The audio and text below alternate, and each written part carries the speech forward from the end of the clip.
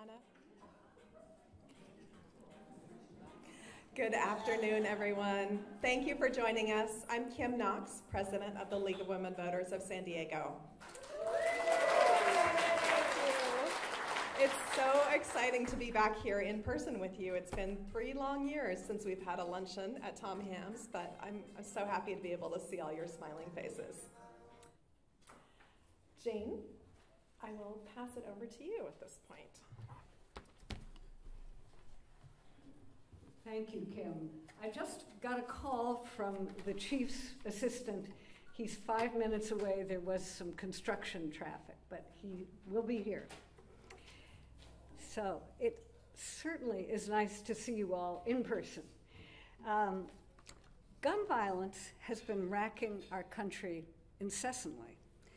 Today, the League brings speakers with a depth of knowledge on strategies to address it.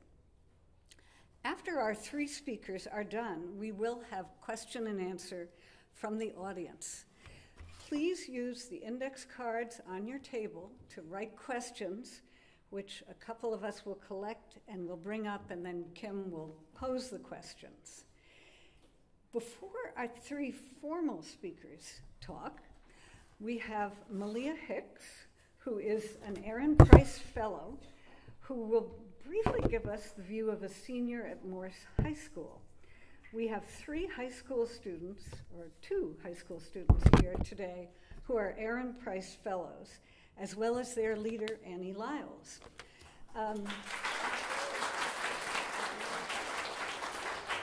So Malia, maybe we'll have you start, and then I'll introduce the others. Oh, thank you. Good afternoon.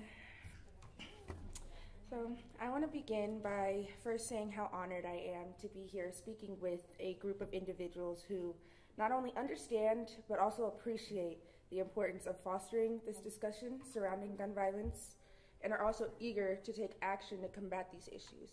So I want to first thank you for allowing me to share my views on this important issue.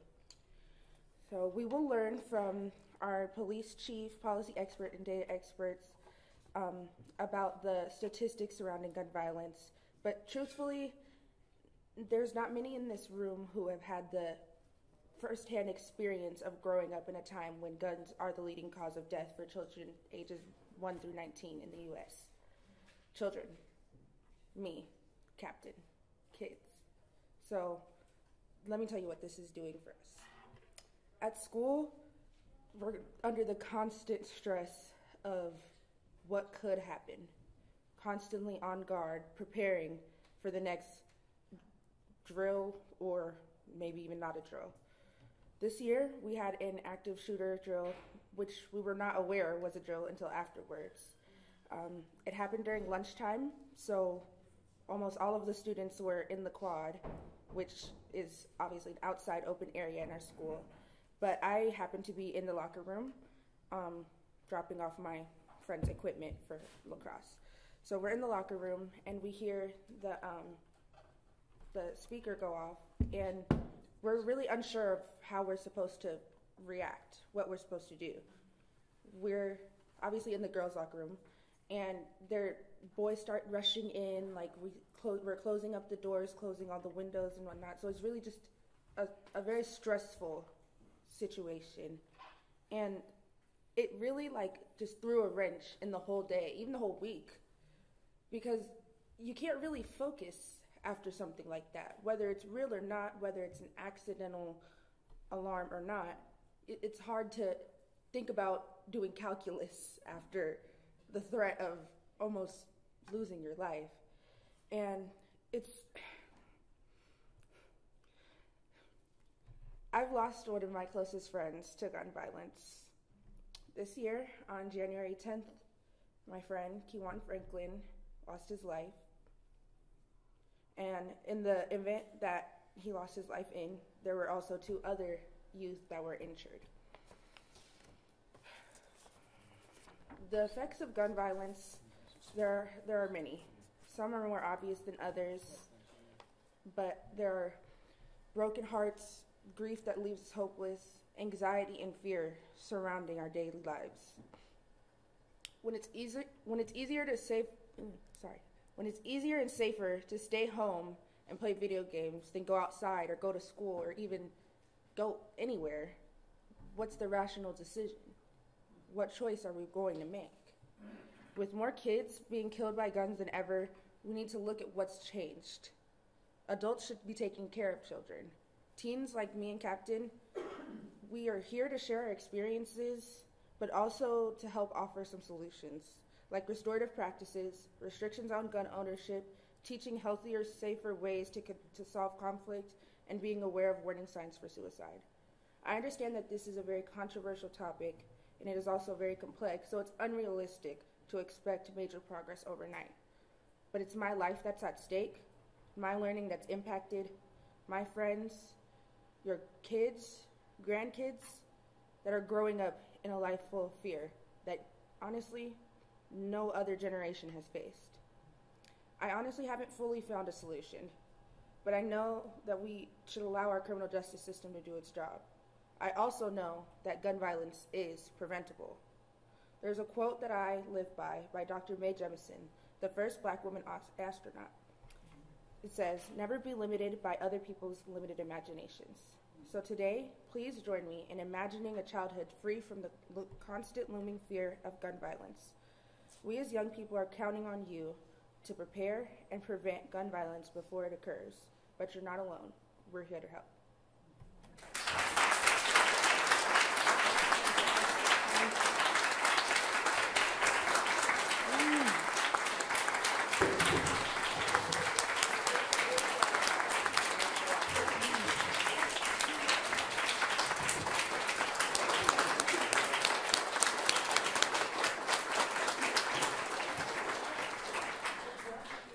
Thank you, Malia. Those are powerful words.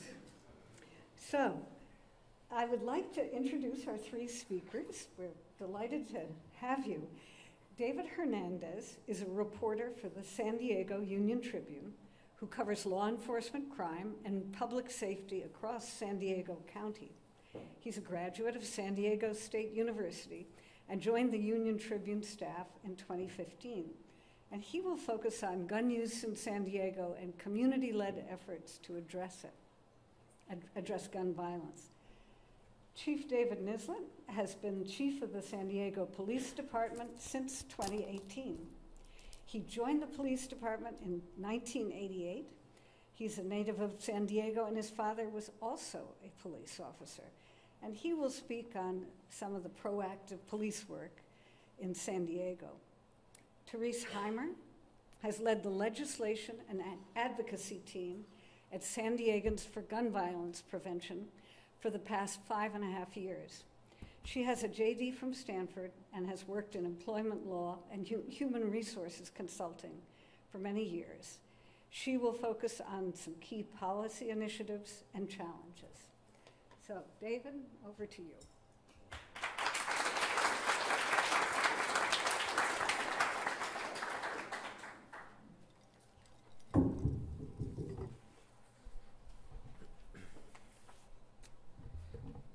Good afternoon, everyone. My name is David Hernandez, and I have been with the Union Tribune for about 7.5 years now, most of that time covering public safety, which includes, honestly, quite a bit of things, including wildfires, crime, policing issues. It runs the gamut. Obviously here to talk about gun violence today, and there's a lot to this topic, and tried to condense it into hopefully the most impactful things that I've covered. I wanted to start off with some statistics. Every year the Union Tribune takes a look at homicides from the previous year, and we're actually doing that currently for 2022. So I'm going to pull some statistics from the story that we did last year. There were 118 homicides in San Diego County in 2021, including 57 in the city of San Diego. And nearly 3 of every 5 cases, or about 60%, involved a gun. And that actually mirrors a national trend, so we're not alone in that. Many other cities, small and large, are seeing that gun violence is driving homicide numbers. And it's also not necessarily a new trend, but there have been recent increases in recent years. So for example, in 2016, of all homicides in San Diego County, 40% involved a gun. And again, that's now closer to 60%. I want to talk a little bit about, what's behind the problem, and obviously there's a lot to it. But I want to focus on two areas that really, it boils down to the fact that there are a lot of guns on the streets and in homes. So first off, one of the big issues are ghost guns, and I know the chief can talk a little bit more about this, but essentially they are guns that are built by hand, often at home, and usually they are made from parts that come in prepackaged kits. And one of the big issues with that is that whenever someone buys gun parts, they don't have serial numbers on the parts. Only really assembled firearms require a serial number. So when people build these guns at home, under law, once it's completed, it's required to have a serial number. But oftentimes, anyone who's wanting to circumvent law, perhaps someone who isn't allowed to have a gun, won't get that serial number. And police have noted that it's very hard to trace where these guns come from. And then the other issue is that of gun sales. So at the start of the pandemic, we saw an uptick, and I actually went out to gun stores at the time. We had realized that there were a lot of people lining up, quite literally, out the door and seeking guns. And just to take you back to that moment a little bit, you might remember there was a lot of fear about what would happen. So a lot of the people that I spoke to really pointed to that, not knowing if there was going to be chaos or what. So gun owners did say that they were witnessing unprecedented numbers in terms of clientele. And that trend has continued since the start of the pandemic. And I do want to point out that oftentimes the majority of cases we see are, at least when we know the circumstances, are driven by either gangs or domestic violence. Those are really two big factors within that. And also, by and large, we see a lot of violence concentrated in communities that lack resources. So oftentimes these are communities of color who, again, either lack job opportunities, after-school programs for children to keep them busy. And often when you talk to activists, they point to that notion, given that, if we want to tackle the root of the problem, they would say, these communities need attention in terms of, again, for lack of a better word, resources. And now I want to focus a little bit on community-led efforts. There are a lot of organizations doing work on this issue. One of them is a group that essentially are known as credible messengers, and they are former gang members who have turned their life around and work in the community, especially after shootings, and they really try to interrupt and disrupt that violence to prevent retaliatory shootings, for example. And that happens in various different ways.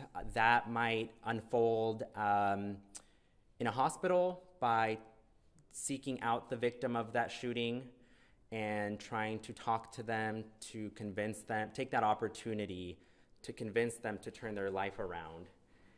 And that also involves offering them resources. So housing, if that is necessary, job support, a lot of different resources to, again, hopefully convince them to leave that lifestyle behind. They also often talk to the gang members themselves. They are, again, as I mentioned, known as credible messengers because they feel that the message is best received when it's coming from someone who used to be involved in the violence, really, and gangs. So they will try to convince people to stop and not retaliate and again, prevent further shootings. And this really has been work that's been going on for a while. More recently, we have seen what has already been happening in other cities, which is the city throwing support behind this effort and partnering more closely with these community-led groups. So whereas other cities have a more structured program that partners city staff and these community members who have been doing the work, we haven't seen that so much in San Diego until more recently. And again, through various programs, one of them is the No Shots Fired program, which again is largely trying to connect gang members with resources, with the support of the city. And when I talk about support, a lot of it has to do with financial support, giving these communities the money that they need to do the work. And the city recently received a grant that will allow it to provide more money to these organizations and perhaps even partner with them more closely by having city staff, city employees working more directly with these organizations. I started with the statistics, but I wanted to make sure I captured the story of a family impacted by gun violence. You know, as part of my work, I try to obviously focus on the statistics. They tell a story without a doubt, but also try to focus on the families that have been impacted. So I just want to read a brief excerpt from a story that I wrote last year. It was actually the story that looked at homicides from the previous year. It's not too long, so bear with me. Ever since a stray bullet killed 12-year-old Angel Gaspar Gallegos last year, the 25th day of each month reminds his family they still have no answers. Angel was killed last Thanksgiving on November 25th. He was in his family's backyard in the Skyline neighborhood when a bullet pierced a fence and struck him in his back. Where the bullet came from and who fired the round remains a mystery. Quote, "Every 25th is another month that we know nothing," said one of his aunts, Maria Gaspar, referring to the still unsolved case. "It's just frustrating and hurtful," she said. With Thanksgiving around the corner at the time, the one-year anniversary of Angel's death will be difficult to navigate, his aunt said. The holiday is tainted and the grief continues. For months after the shooting, Gaspar used her voice to call attention to the case, joining other community members at events that highlighted the issue of gun violence. Eventually, though, she had to take a step back. "It just consumed me," she said. She realized, she said, that she had delayed the grieving process because, quote, "I was so dedicated and angry and wanted everyone to hear everything we were going through, the pain and the hurt and the damage it cost us." She still hears Angel's laugh sometimes. He was a well-mannered and kind boy, the youngest of 3 children in his family. A month ago, as Gaspar packed for a getaway, a cruise, she found the outfit she wore last Thanksgiving, a black and silver sequin dress. "It was my glam dress," she said. "I felt beautiful in it, and now I have an ugly memory from it." A memory of a tragedy she still hasn't processed.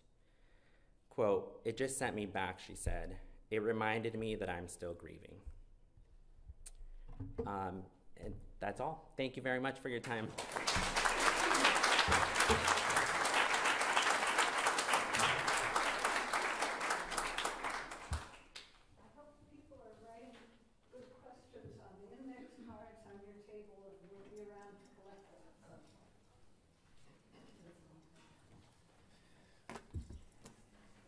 How's everybody doing? Everybody can you hear me good? So it's truly an honor to be here today. I think shortly after I became chief in March of 2018, I think we were in a different room where I was talking to you folks about gun violence, and I wish I had better news, but it hasn't gotten any better, folks. And just want to talk about some of the things that we're seeing, some of the trends that we're seeing nationally, kind of expand on a couple things that Dave was talking about, ghost guns, gun violence, where we're seeing some trends. I am happy to tell you in 2022 we did see a decline in homicides compared to 21, but we saw an increase in armed robberies involving firearms and aggravated assault, meaning someone got shot but they did not die. We saw that increase. So there's some disturbing trends, there's some good trends. I think you know this, Dave. I'm presenting crime stats tomorrow, I think at 11:15, and so you'll hear a lot of this. But what I want to talk about first and foremost is thank you.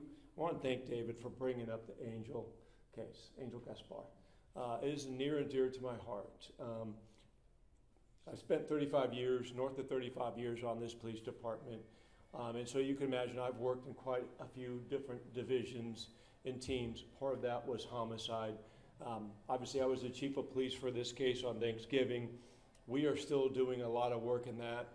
The sad part for me is we had technology that would have given us at least a starting point of where that round came from, and unfortunately that technology was taken away. And so that's the aggravating part for me, because I believe every victim of homicide has a right to have the person that is responsible to be held accountable and to give that family closure. And in this case, it's going to be very difficult because in every single homicide case, we have a jump-off point. We know where the crime occurred. We know Angel was in his backyard. The round pierced the wooden fence, but we don't know where that was fired from. There is a canyon right there, so it's a very difficult case, but I want to let you know it is something we are still actively working and will continue to work. Want to talk to you first and foremost. I want to just talk about a couple of the trends that we see, some good, some bad. And this kind of goes in with the credible messengers. Believe it or not, back in 2012, I was then a lieutenant in the gang unit, and we started working with credible messengers. And as a gang lieutenant, anytime we had a gang-related shooting, whether it be a homicide or a shooting where the person survived, I would then call a person by the name of Bishop Bowser, who was one of the credible messengers, and I would give him just some basic information. Who was involved, victim side, who was involved, suspect side, and what hospital they went to. And their job was to get in front of the retaliatory acts. Because if you understand how gangs work, if Skyline rolls, I'm just talking cop stop, they roll and shoot West Coast Crip, I can guarantee you West Coast Crip is not going to take kindly to that, and they're going to retaliate. So when we started doing that in 2012, we were able to see the gang violence and the gang homicides decline rapidly. I am still here to tell you that we're not seeing a major spike in gang-related homicides. And in fact, last year, this is something I keep track of, last year we had 6 gang-related homicides. The year before, we had 17. So we're still doing a lot of work, but it ebbs and flows, folks. We had a ton of gang-related shootings. Dave, you probably remember this, where it was going back and forth. They even stole some headstones from some grave sites as kind of a way to mock the other gang. But we were able to get in front of that. And one of the ways that we've been able to get in front of some of this gang violence is also targeting those that we know are shooters within those gangs. We've done large-scale operations from Operation Mic Drop. This is all stuff that David's reported on. Scrap Busters, and a couple others. We've got another one coming up, Dave. Maybe we can talk after this. Maybe I'll give you the exclusive on this. But we're doing a lot of large-scale operations where we're working very closely with both our state, our local, and our federal partners to target those who are targeting our communities. And that is really working and taking some of these cases to the federal side versus the state side. But let me talk about one of the biggest issues that we've seen, and David touched on it briefly, and that is ghost guns. And so when we started, we were the first agency to really start tracking how we're recovering ghost guns. I think we were the first department in the nation to really track ghost guns. We saw in 2018 we had just a handful. By 2021, we had close to 250, I believe. I forget the exact numbers, but I think that's about right. Right now, we're recovering about every 20 to 25% of all guns that we recover are ghost guns. Why that's critical is because most of those and the guns that we're recovering are from prohibited persons. And when I talk about prohibited persons, I'm talking about a convicted felon, or I'm talking about somebody who by court has been diagnosed with mental illness and not allowed to purchase or own a firearm, okay? We are also the first department to that I'm aware of that started their own ghost gun apprehension team. And so when we get a ghost gun out in the street, our ghost gun will do a follow-up to figure out where they're getting this product from.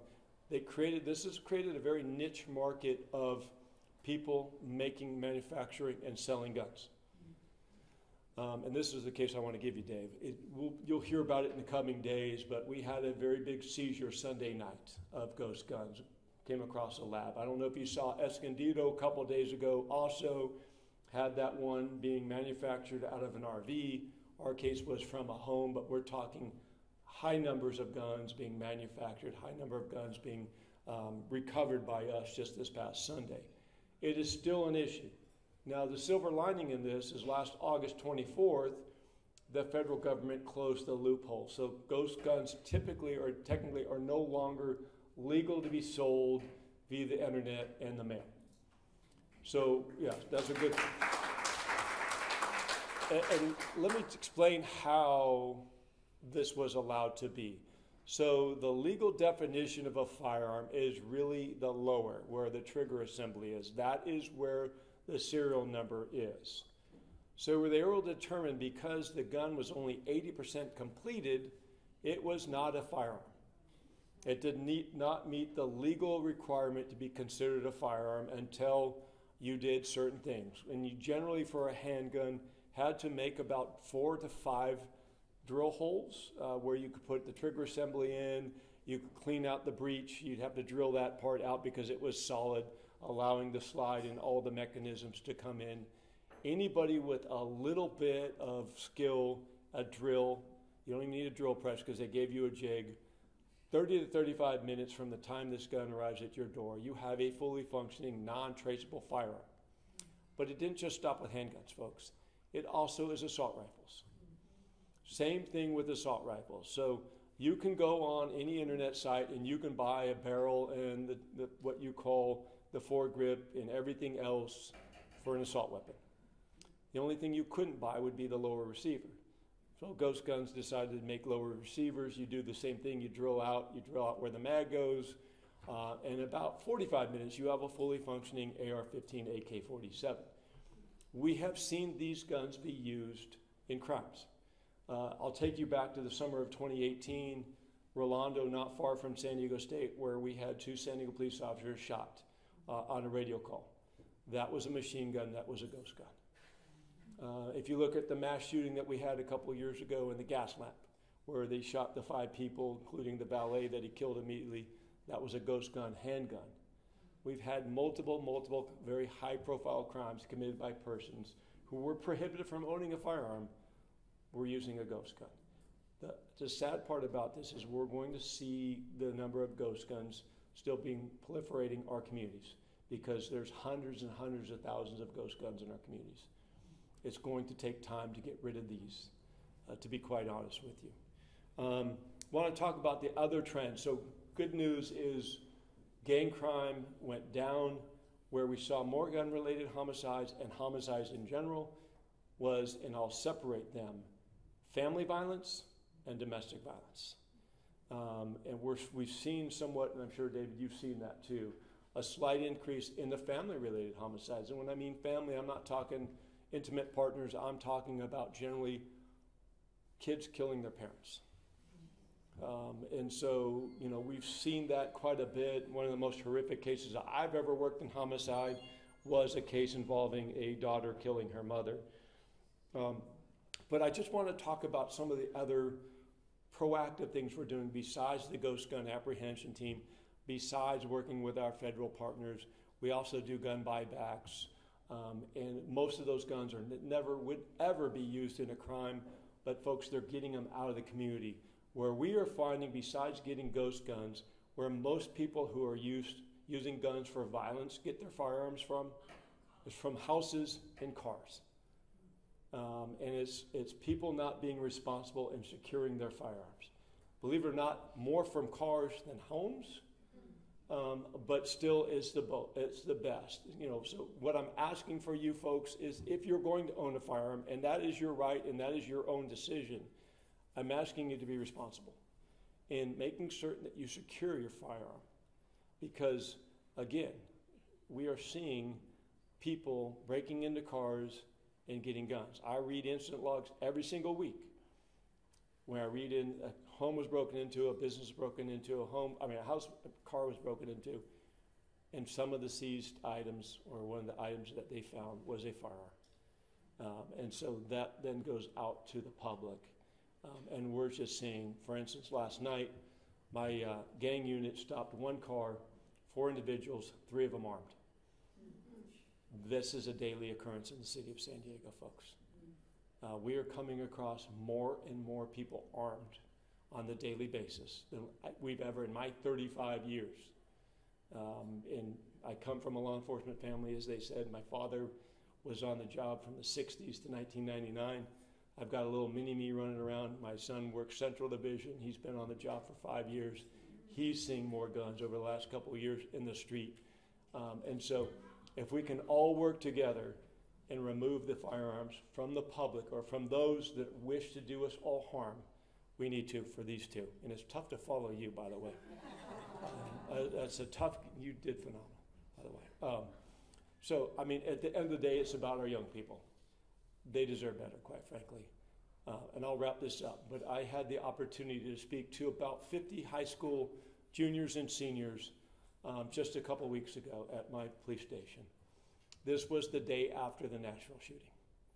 And I asked these kids, I turned it around. They generally asked questions of me. I was able to ask questions of them. How much do they think about their safety while they sit in school? And it was heartbreaking, folks. They're deathly afraid of being a victim of violence in their own schools. And it didn't matter if it was North County, Point Loma High School, San Diego High, Morris, down to the south. They all felt it. They all think about it on the daily basis. And quite frankly, folks, we owe our kids better. They should be sitting in those seats being worried about what they can learn and what is their future, not about their safety. And with that, I will wrap it up.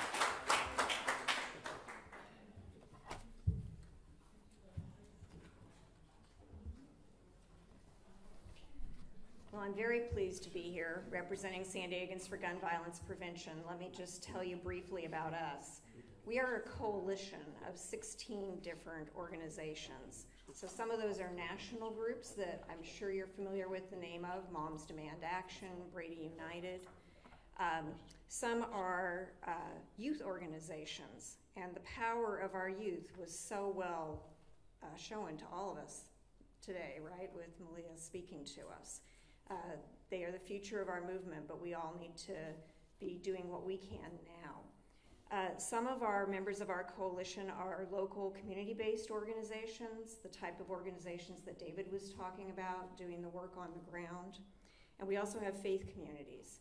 So we advocate for laws, we educate, and we support our community.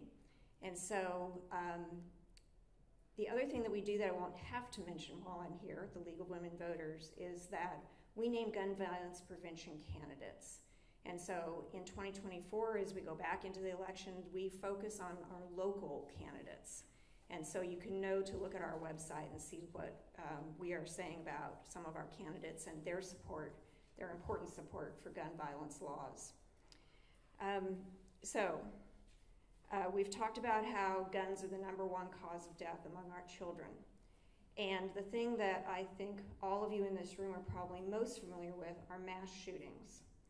And mass shootings need attention, and that attention drives change. So think about it. The Parkland school shooting 5 years ago, where 17 students and staff members lost their lives. Out of that grew the youth movement of March for Our Lives. And the tragedy at Covenant School in Tennessee just last month. Did all of you see some of the video of it?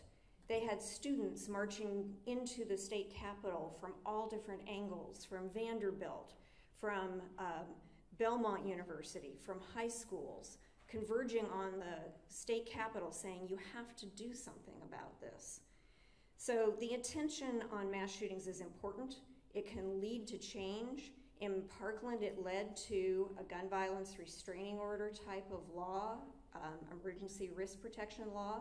I thought the chief might talk about that, so I was hoping that would be a question so I can get into that. Okay.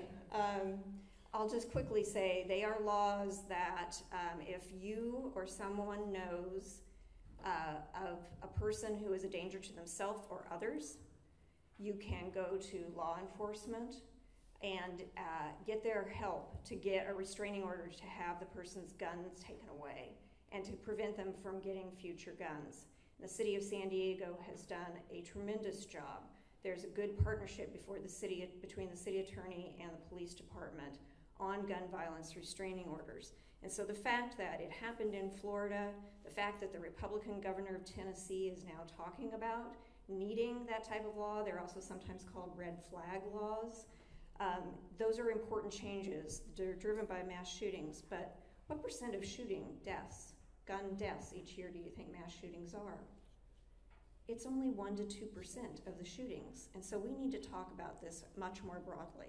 So let's talk just a little bit about other types of violence. So one of the challenges of going third is which parts of your talk have already been talked about by other people. So GVRO. Yes, so bear with me just a little bit. So besides mass shootings, there is what is sometimes called daily gun violence or community violence. It's already been talked about a lot by our first two speakers. And I do want to thank the city of San Diego for going to the state to get this large grant of $3.65 million that's coming into our community to address this type of violence in particular. And that's under a grant called CALVIP, stands for California Violence Intervention and Prevention. And so that's an important additional funding into our community. Okay, so mass shootings, community violence, domestic violence, that's already been talked about. Do you know the presence of a gun in domestic violence situations increases the risk of homicide by 500%? 500%. And there's another link that's important, and that's the link between mass shootings and domestic violence. 60% of mass shootings between 2014 and 2019 were linked to domestic violence. And that's in two different ways. Some of it is the shootings themselves that are mass shootings are domestic violence. You know, the chief was talking about family shootings. There are often mass shootings where an entire family is taken out by one of their members. The other way there's a link is there's a very strong link between mass shooters and having a history of domestic violence, even if their victims are totally random at the time that they do the mass shooting. So domestic violence is important, and having resources to provide aid are important, and we've got good resources in our county. In the city, there is a family justice center called Your Safe Place. Up in North County, there is Our Safe Place. They help victims of domestic violence, of human trafficking, of hate crimes. So if you know somebody who needs help in those areas, know that there are resources in our city. Okay, another type of gun violence, unintentional shootings. Two children are playing, there's a gun, and a gun goes off, for example, unintentional shootings. But we still haven't talked about the major cause of gun death. So what haven't I talked about? Suicide. So nationally, 60% of gun deaths are death by firearm, suicide. And here in San Diego, it's higher. It's at least 66%. given our statistics that we can see. And why is that? Part of it may be our heavy military and vet presence, because they are considered at higher risk of suicide. So, with all these types of violence, it's important to look at what are the root causes of that type of violence, and what are the right solutions for that type of violence. And David already talked really well about some of the issues with community violence in under-resourced communities and the importance of getting them certain types of programs. And the chief urged you to think about secure storage. And I just want to reiterate that, because it is an example of a solution that covers so many different types of gun violence. If we can convince people who own guns to securely store them. So California has a law, and it only applies to children in households. It's called a Child Access Prevention, or CAP law. I can't remember what the P stands for. So what San Diego realized is that leaves a lot of holes to only be addressing guns in households with children. And so in 2019, the city of San Diego and then 3 other cities up the coast put in place secure storage laws. The county put in place a law last year. And so that law is broad, and it says all gun owners shall store their guns locked. It either has to have a trigger lock or be in a safe, unless it is in their possession or in their immediate control, like right there, immediate control. It has to be locked other than that. And so think about all the different types of violence that are addressed by that. It addresses unintentional shootings, it addresses teen suicide, it can even impact adult suicide for a gun to be locked, because those seconds that you have to take to unlock your gun can end up saving a life, because it can interrupt the suicidal ideation that is going on. And very, very importantly, it addresses the theft issue the chief was talking about. So, he's already made the ask that I was going to store your guns locked, but also please, those of you who are parents and who are grandparents, think about when your kid is going to another house, or young people, when you are going to visit a friend. It is a question that we have to normalize. Asking the parent or asking your friend when you're a teen, if there is a gun in the house, is it locked? It's such an important question. So, those are things you can do, and we're going to go back to what you can do at the end of my talk. But I also want to talk to you a little bit about one other thing happening in San Diego County. They are working on a gun violence reduction project. In April of 2022, the County Board of Supervisors asked for staff to do a community needs assessment and then to develop specific intervention to address the different types of gun violence that go on in the county. That report, I think, is going to be coming out in June. And so my hope is that one of the recommendations will be that the county looks at the incredible model that has been set up on gun violence restraining orders in the city, where people who are a danger to themselves or others, the firearms are being removed, and the county gets on board much more than they have been, because we don't see that there are many GVROs being issued in the county outside of the city of San Diego, unfortunately. So I hope that will change. So I'm going to shift gears completely and talk a little bit about good news. The good news at the state level is that California has the strongest gun laws in the country. Yeah.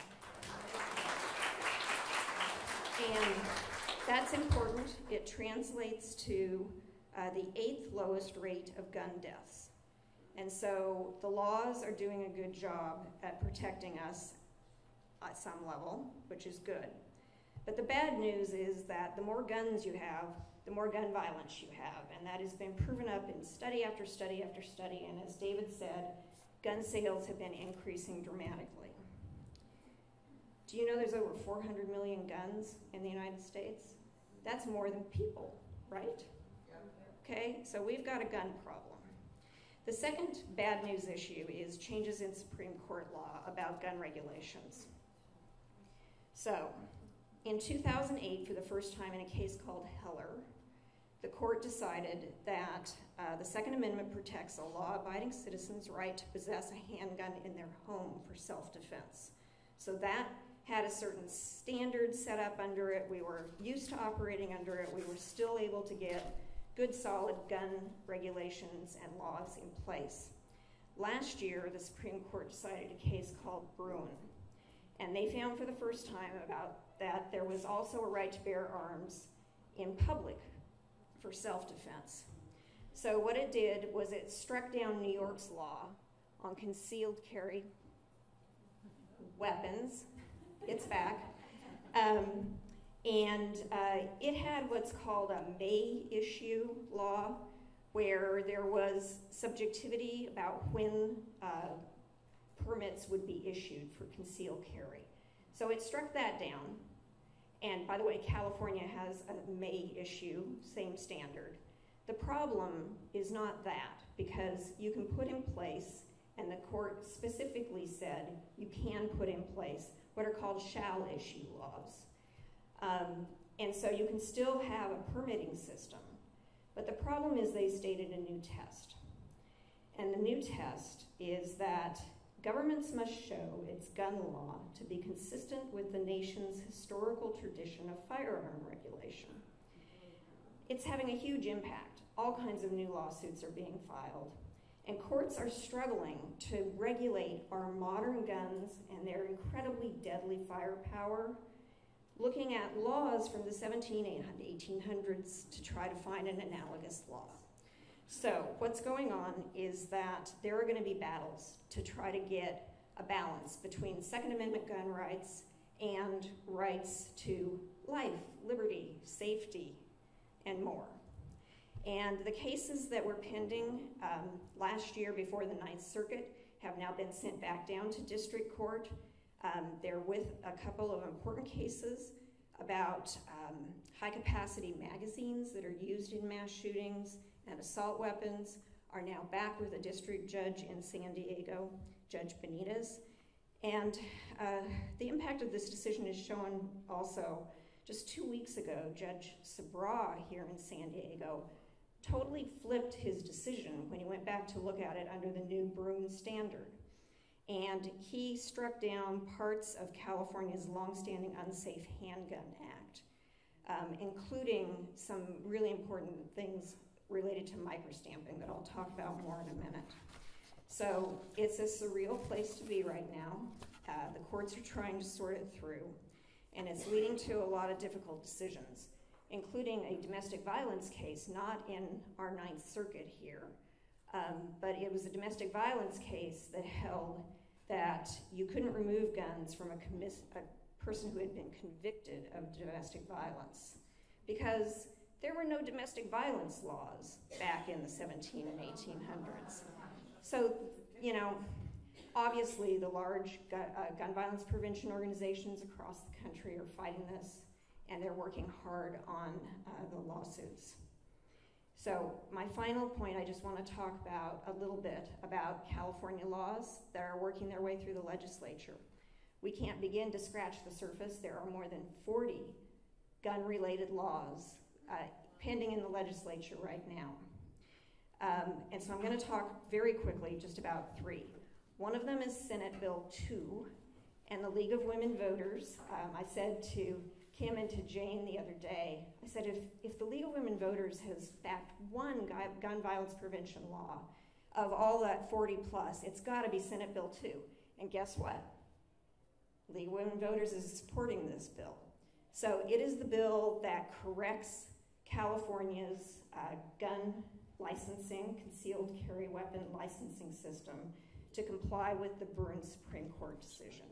So it sets objective standards for the permitting to happen, and it also increases training requirements, and it also creates safe spaces where guns can't be carried even if you have a concealed carry weapon license.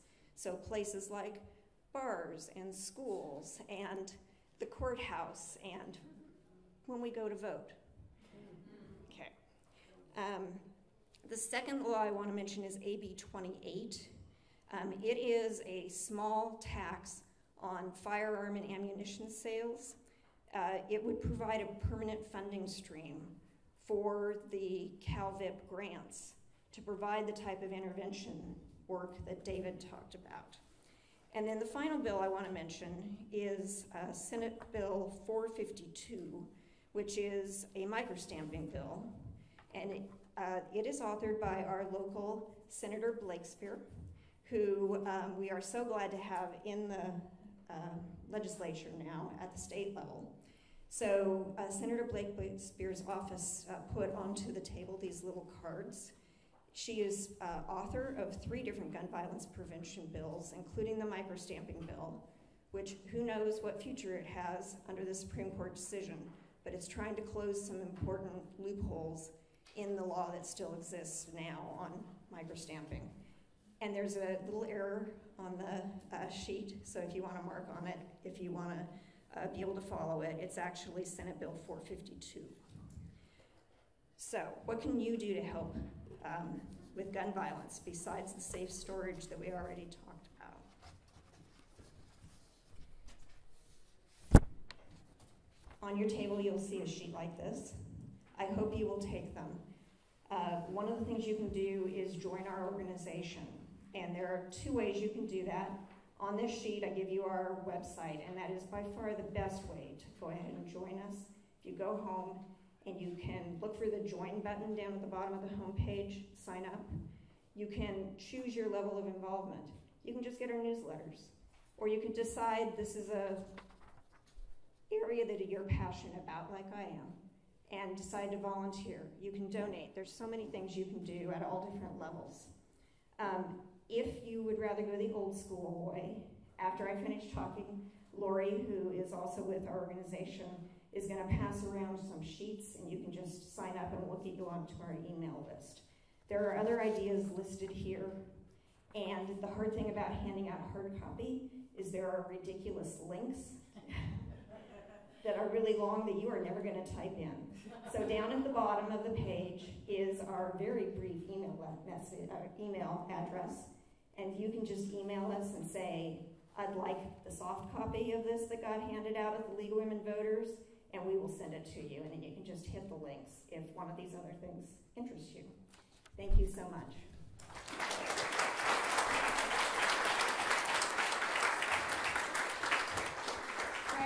Thank you all for such an informative discussion. I would like, people are going around collecting cards with questions, and while they're doing that, we have here Francine Busby, who is from Senator Blakespear's office. Is there anything you'd like to add about some of her work? Thank you. Well, I am the author of the typo. I own it. I'm sorry.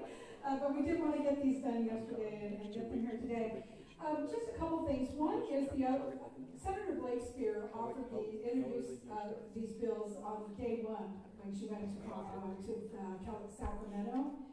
This is a really important issue for her.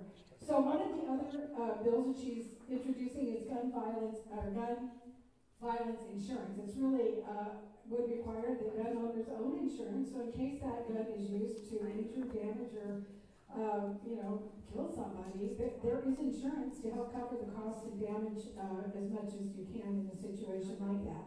It's really an introductory concept because it doesn't exist. Insurance companies, I don't think, have it yet, and discussion is going on, but it's a really good discussion to have.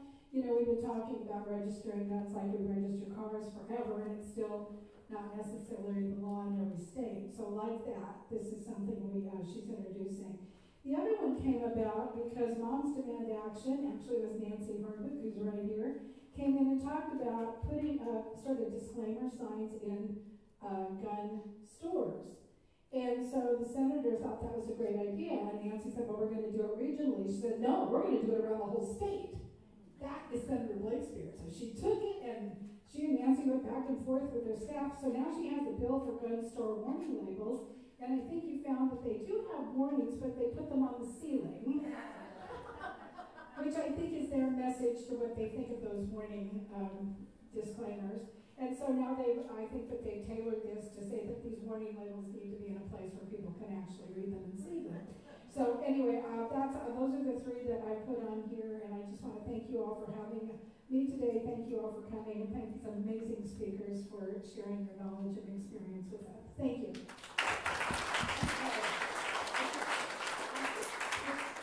How long the chief can stay for just a few minutes, I believe. But I had one meeting that was canceled, so I could stay a little longer. okay, but we're going to wrap up by 1:45 at the latest.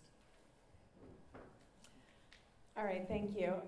We do have a lot of questions here, so I'll get right to it. Police in schools haven't helped stop shootings in schools. What is being done to bring more restorative justice and counseling to stop bullying and decrease violence in schools? I think that's a great question for David. No. I can take it. Yeah, I was just going to say, I know there's been a lot more focus on mental health in schools than before, at least in some schools. I don't know that it's been across the board, but yeah. Yeah, you know, I can only speak for San Diego. We do have a presence on a lot of the campuses. San Diego Unified School District has their own police department. For us, I have school safety patrol officers that are more in the elementary and the middle schools. But with that said, they're not there every minute of the day, every single hour. And if you remember during the George Floyd, the calls for police reform, that was one of the big asks, was to remove law enforcement from campuses, which I actually thought was very short-sighted. That's where we build a relationship with our youth. That's where we actually can do some recruiting, but also there's that level of safety. And so I think it's a balance. I do believe that law enforcement does have and should have a presence on the campus for safety purposes. But I'll go back to my previous comments. I really want kids focused on learning and not on their safety. You know, you see schools in other states that they have to go through metal detectors and everything like that. I don't think that is really a great environment for learning, quite frankly. So I think there's other things that can be done to harden our schools without the magnetometers and all the other things. But I do think it's a conversation that continually needs to be had because, you know, we see it almost every week. I mean, you know, going back to obviously what happened in Uvalde to what just happened in Nashville. And then sadly, we'll be hearing about another case probably this week or next week because history shows that it will. And it's just what it is. I mean, so that's kind of my short answer to a problem. If I could add to that, the person who asked this question is right. You know, the reality is that even some of our major mass shootings that have happened at schools, there have been school resource officers there. And one person can't prevent mass shootings with these types of weapons. And so what else can we do? And the question asked about restorative justice, and it is an important idea. And I don't know how many of you in the room have heard about an organization in town called TKF, the Tariq Khamisa Foundation. They are one of our local wonderful resources. They have programs in some of our schools. They tend to focus on the middle school level because of the history of the organization. It was founded by the grandfather and the father of a young 14-year-old who shot and killed a young college-age pizza delivery man here in town. And they go into middle schools and they teach a type of restorative justice. They do healing circles, and it's about building the skill set. I think David was talking about this a little bit, for people to be able to resolve conflict without violence. And so I think that's an important type of program to expand more and more in our schools. Thank you. What are the difficulties in enforcing safe storage laws? Has anyone been convicted for not following safe storage laws?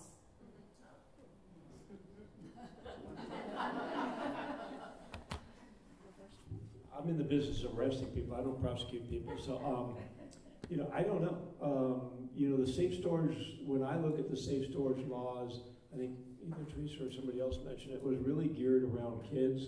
And if I remember right, this came after a case of two kids playing in a storage facility. they found a gun and it led to the kid being shot. So I'm not aware of any prosecution on the safe gun ordinance yet, but I would not be the person to ask. I think that would need to come from the city attorney or district attorney. I ask this question of the city attorney's office about once a year. And the reality is that even at the time the law was being put into place, City Attorney Mara Elliott made it clear that the purpose of the law is education. It's to tell people the importance of securely storing your firearm, and that she was much less focused on arrests and then prosecuting people than on just having people learn to use proper storage. Thank you. How well are gun violence restraining orders working in San Diego?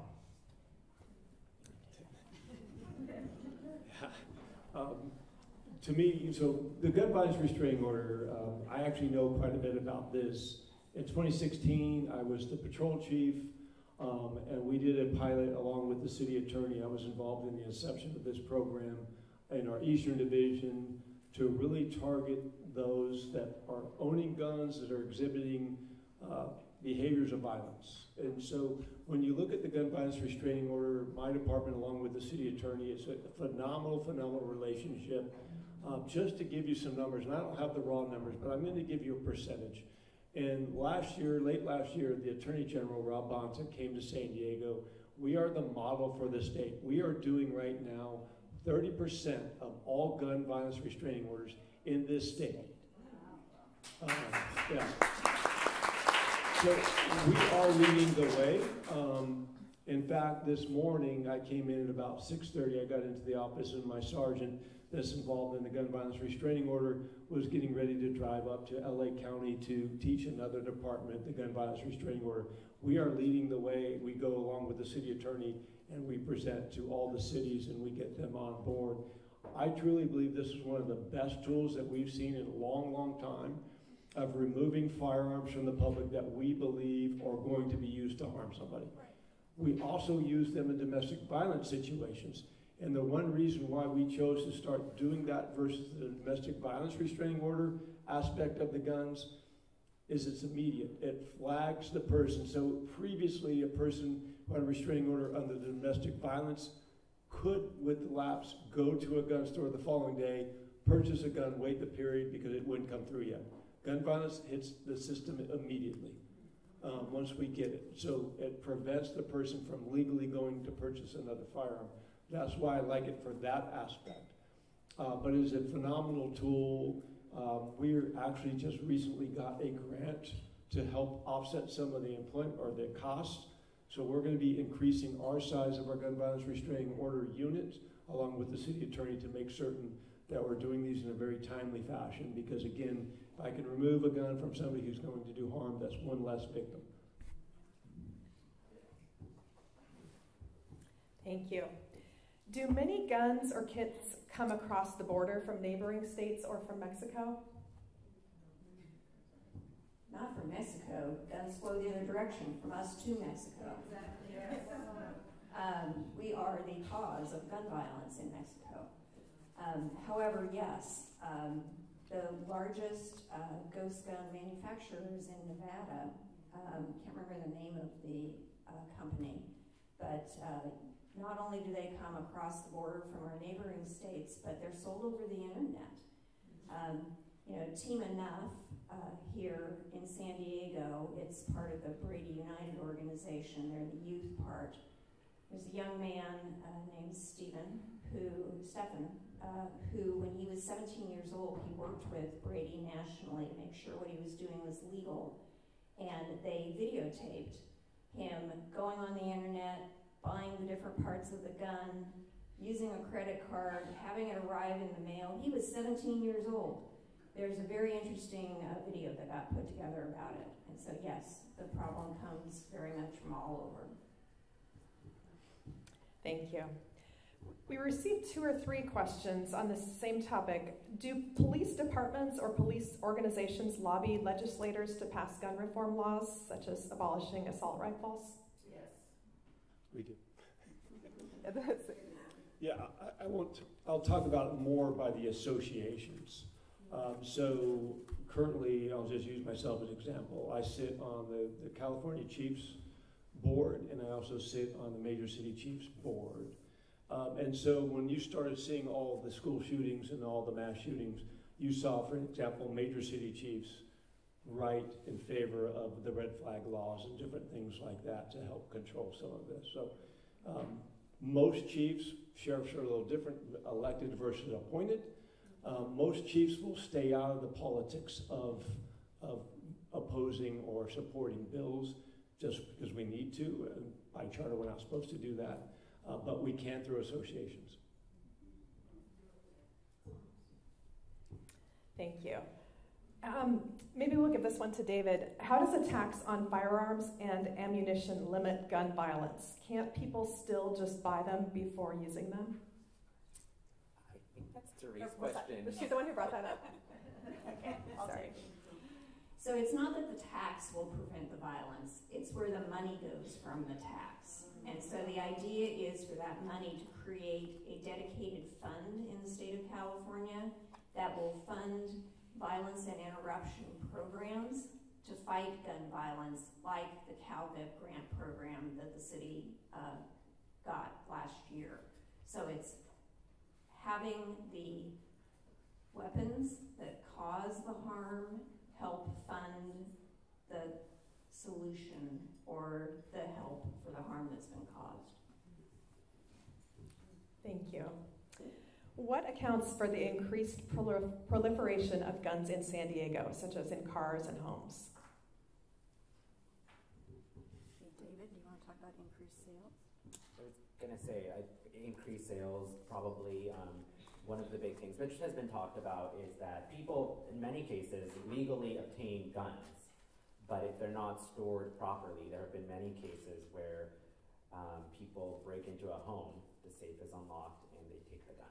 And that is, used in a crime oftentimes.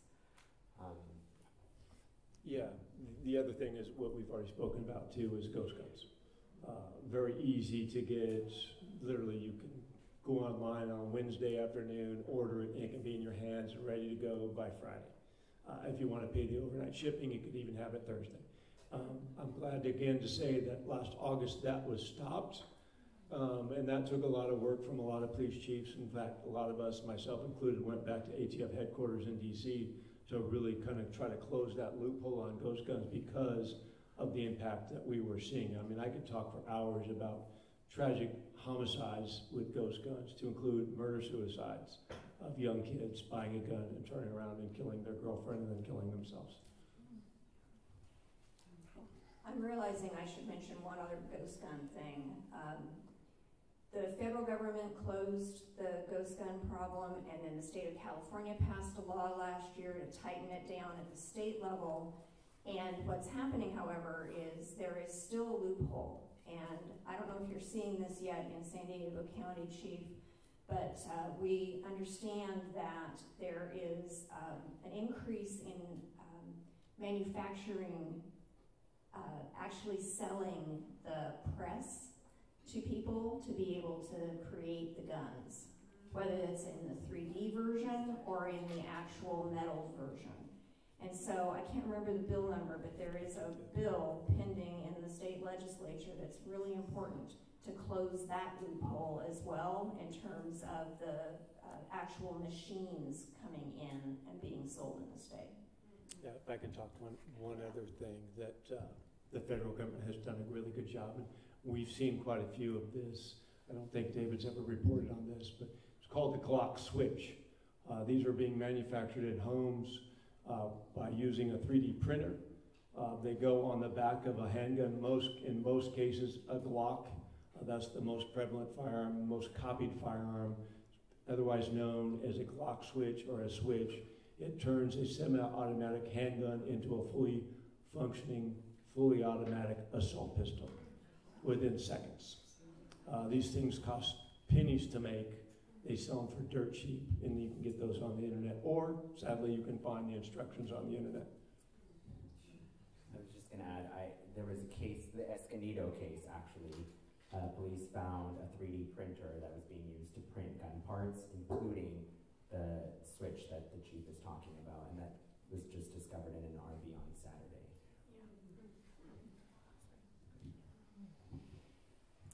Thank you. Please discuss the relationship between gun violence and mental health services. Who wants to start that one?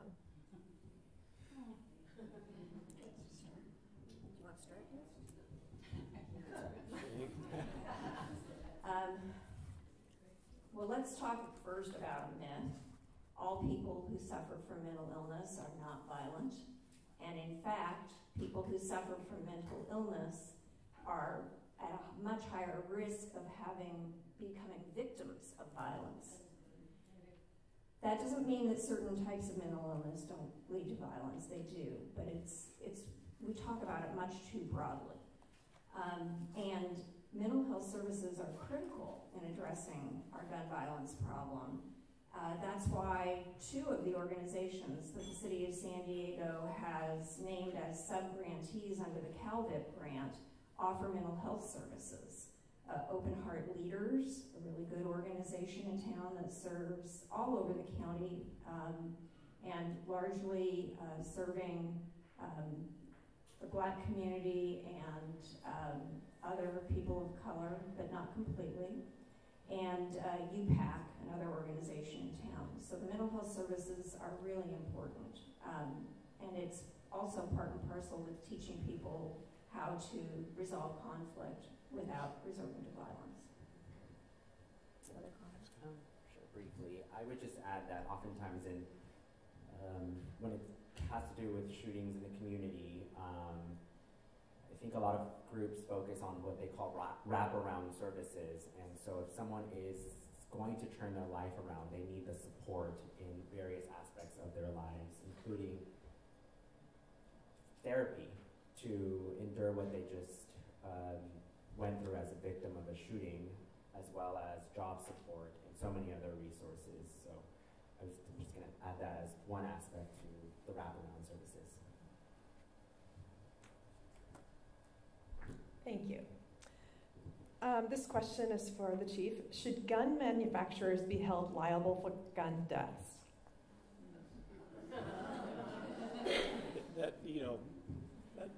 That's really not for me to say. I don't mean to be it that way, but that's a political agreement. I guess my question would be: cars are used, knives are used, bats are used, and so that's really a difficult question. I'll go back to, we have laws on the books. In my opinion, we need to do a better job of holding people accountable for violent crime. It's sad when my officers are seeing people who have killed people and back on the street within a matter of years.